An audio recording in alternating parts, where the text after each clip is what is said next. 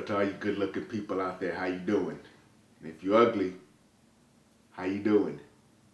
I made a startling discovery. I think I made an interesting correlation. There seems to be a correlation between bees and extremist Muslims.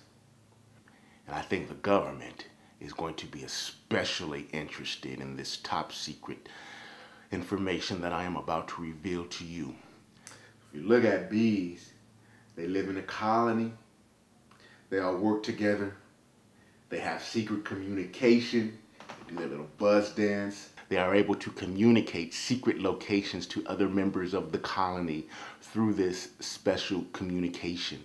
And they have separate colonies here and there. They communicate where the sweetest nectar is.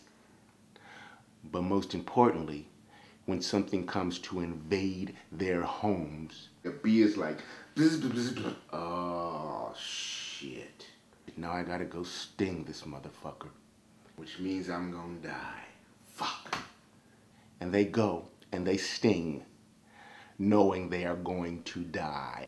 But a bee doesn't.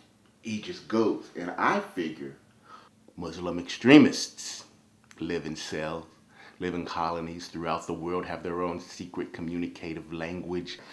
And when it's time, when they feel their homeland is threatened, they're like, oh fuck.